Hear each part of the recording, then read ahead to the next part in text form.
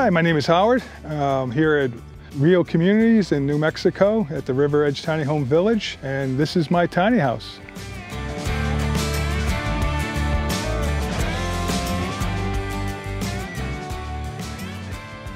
The big house is good for big families, but to me, it didn't appeal to me.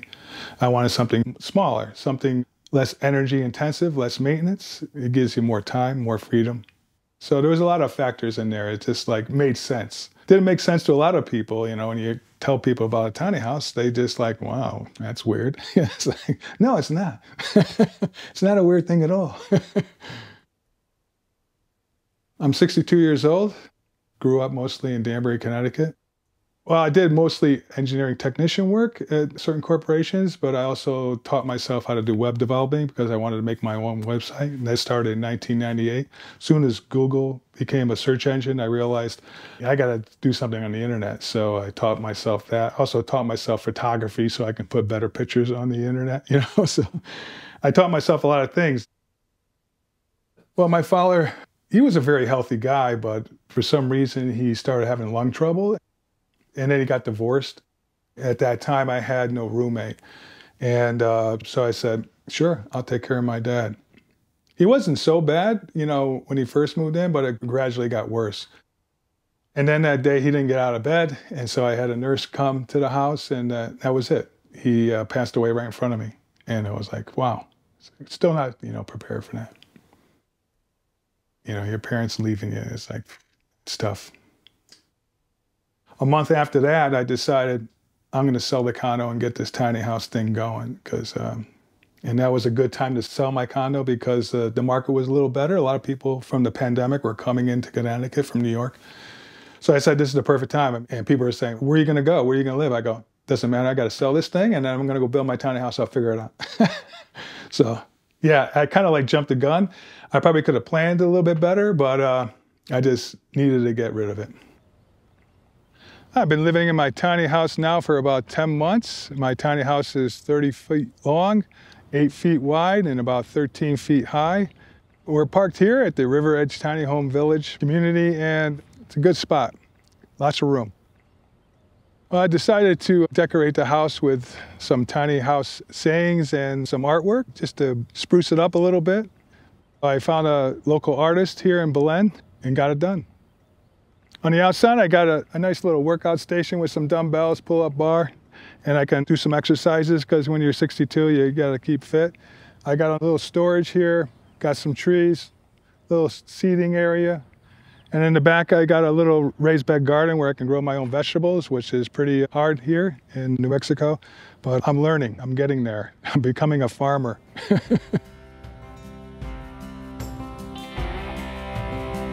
So let's go take a look in the inside of my tiny house.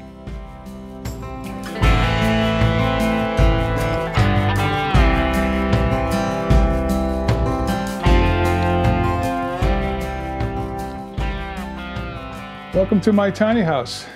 The name of my tiny house is Advanced Basics because I wanted the basics of a tiny house, but more advanced using smart home features. Near the front door, I wanted a place for my shoes and jackets and hats and stuff, plus the weather station and any kind of control system that I needed for the smart home features. This little tablet here will be for solar power or any kind of smart home features I want to control from here. Well, I wanted my own weather station just to verify the temperature inside and out and different locations of the tiny house, like what's happening underneath the tiny house, just to maintain that. I also have an infrared thermometer. And I can check the floor and, you know, certain spots where temperatures might vary just to see if there's anything I can do to mitigate any kind of heat loss or stuff like that. I also put some more hooks here so I can put my hat up when I come in and find my sunglasses and my keys and stuff. Just basic stuff.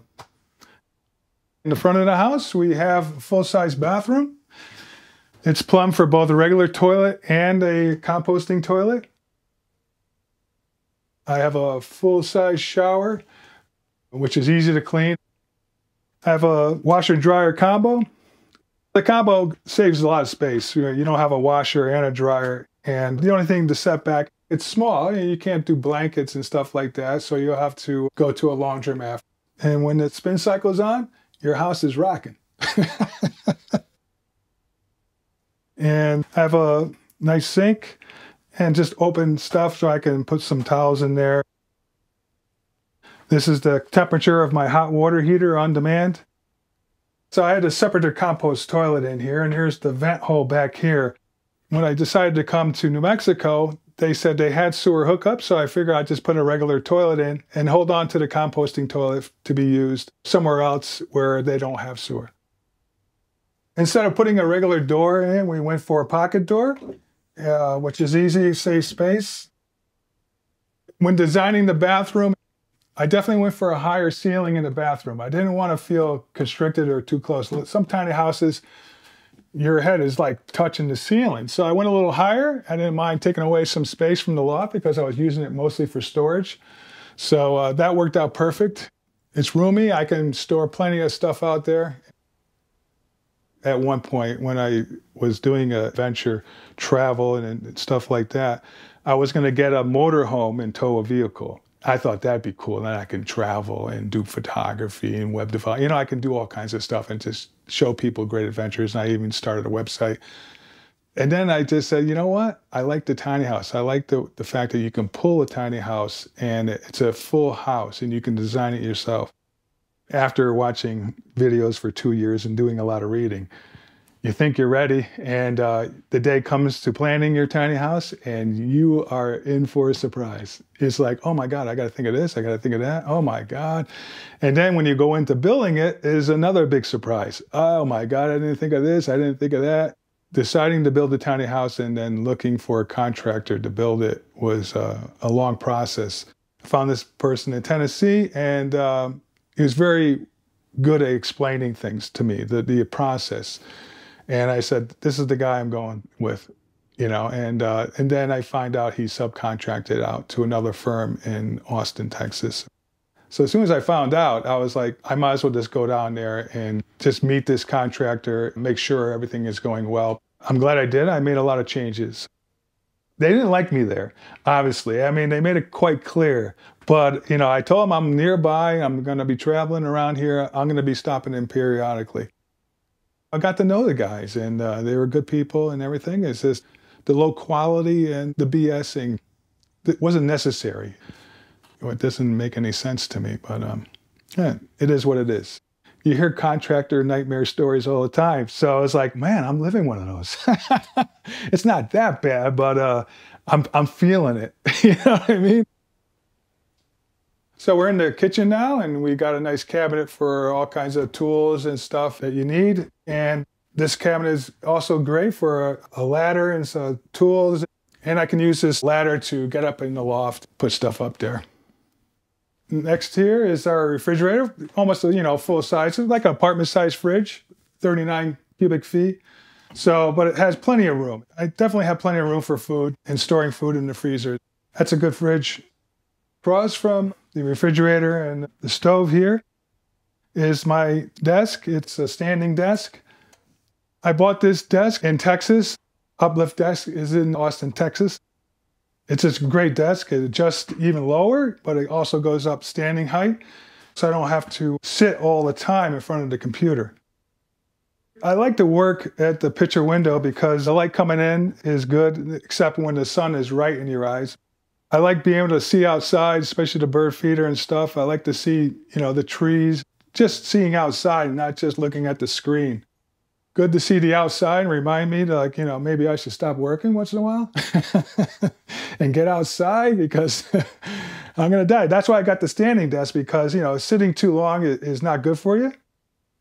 Other side of the desk, I have a multi-purpose little oven here for any kind of baking and stuff. I didn't want a full-size oven because I hardly ever use an oven, but I did want something to, you know, make maybe a small pizza or heat up some food and stuff.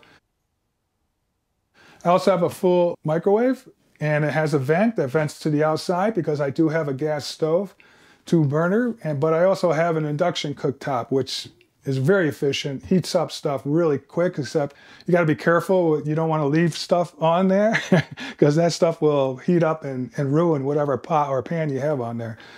I wanted the option between gas and electric, just to have that option, but I've used all burners at once and it works great. I have plenty of cabinet space here in the kitchen. I mean, so much space. So I still have to fill it up, actually. I got a lot of stuff to put in here. I got a full sink, which is great. I can put a cutting board in here, cut food up. I can load it up with dishes if I wanted to. So beyond the countertop of the kitchen, I was going to utilize this space for a small wood stove, and I decided not to. Figure I could add some electronic stuff, power backup, my Wi-Fi, printer. I'm going to probably put some stereo equipment here. I'm glad I did that, just have a little more space, because the wood stove would just be now and then. It wouldn't be used all the time. But I'm glad I have extra space. And the whole tiny house thing is utilizing the space you have and not try to add too many things, especially things that you're not going to utilize as much. Back here is my adjustable bed. I can turn it into a couch where I can watch my full screen TV, which is also a sound system. And I can also move the TV and view from my desk. And also remove the speakers and put them on the other side of the tiny house so I can have like a full stereo. I can also move the speakers and put them behind my head when watching a movie so I can have that surround sound effect. And a subwoofer over in the corner, so when that thing is going, the whole house vibration, I just love the bass, you know what I mean? You can't get enough bass. It's a great feeling. I mean, to have the sound bounce off the walls and fill the space, you know what I mean? It's awesome. Initially, I wanted a Murphy bed and a couch combo. I thought, you know, lift up the bed, have a couch, and then you can watch the TV from the couch. Trying to attempt to put a Murphy bed, I realized that wasn't going to work. I did look at adjustable beds. That would be perfect because you can have the adjustable bed turn into a couch and you can adjust it any way you want, so it's never the same. You can make the head go up, you can make your feet go up. So you have all these adjustments. Plus, you know, I'm 62, you know, eventually, you know, I'll be spending a lot of time in bed, I guess. I don't know. But it's going to be, it's just a great tool. And if you're using it as a couch and you're watching TV and you're ready to go to bed, your bed's not cold because you've been sitting in it for a couple of hours, which has always been a problem, you know, in the condo. Every time I watch TV in the living room and come to the bed, it's freaking cold in there. You know, of course, you know, I was trying to save on, you know, the heating bill. And here I don't have to worry about that. So the adjustable bed wasn't the height exactly where I wanted it, so I put some little lifters on there. Then it just offers a good space to put stuff underneath there. I do have cabinets over here, more storage. Of course, I like plants. They filter the air, makes you feel good. I did see a tiny house have a fireplace kind of like heater thing, but I wasn't sure if I wanted one. But I found one that fit perfect on this ledge because, you know, here's the well for the wheels. It's a triple axle trailer. So I figured, oh, this is perfect size for that. So this also is a smart home feature where it can go on and off anytime you want it. I like to have it go on when I'm ready to get up, like maybe 15 minutes. I also have the lights come on automatically, so I don't have to turn them on. So it's like when I get up at 5 in the morning, the lights automatically come on. And then the intensity of the lights increase, especially when I look at the computer monitor, so because I don't want any eye strain. This can just be a regular fireplace. It kind of, you know, it's fake and everything, but it acts as a good heater.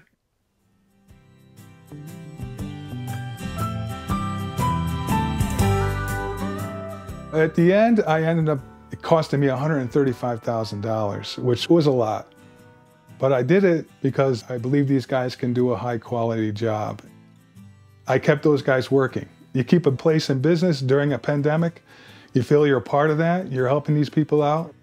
That was the main thing. And the fact that I've already got to know these guys, so I was feeling comfortable with them. But even though you're comfortable with somebody, it doesn't guarantee that you're gonna have a perfect quality build. That's the thing, when your house is being built, don't be afraid to ask questions. If you can be there, I mean, I highly recommend it. Just to go there and just to see what's going on. My biggest advice I would give someone looking to build a tiny house is do your homework, watch as many videos as you can, and talk to people. Talk to people who have actually done it, because those are the people who are gonna enlighten you the most. I watched hundreds of videos and read a lot of articles on websites and still was not prepared. You have to do your homework and you have to find a good contractor, one that you can trust, and that's another long process, but it's worth it, finding the right person. I would definitely look at that contract and understand that contract. If you can find an attorney who can look it over for you, that's great. But I didn't. I just looked at it myself and just crossed my fingers and hoped that this guy's legit and we're not going to have any problems or misunderstandings. So yeah, definitely you want to look at that contract and fully understand it, even though you're still going to miss things. The tiny house is an awesome thing, and quite happy with the way the tiny house came out, the way I feel when I'm in here, the fact that I'm able to play music and have a heavy bass without pissing off the neighbors. I couldn't do that in a condo. You have neighbors upstairs, downstairs, to the side. You can't live with music or watch movies on a high volume without disturbing your neighbors. This, I can play it loud and I can be outside. I can tell I'm not really like affecting anybody, and then come back in here and say, wow, this sounds incredible. And I have enough space here to work out. So I left this space, even though I was thinking about putting something here, but I'm glad I have enough space. I had my neighbor over here. We were both dancing in here, playing music and dancing. I said, see, you can dance in a tiny house. You know, I was like, see, this thing's working.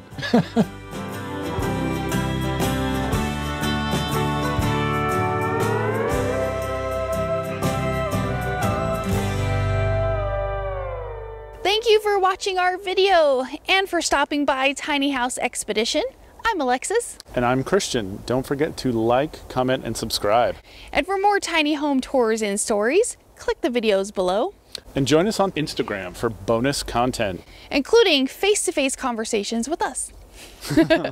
We hope to see you there. All right. Thanks, guys. Have a good one.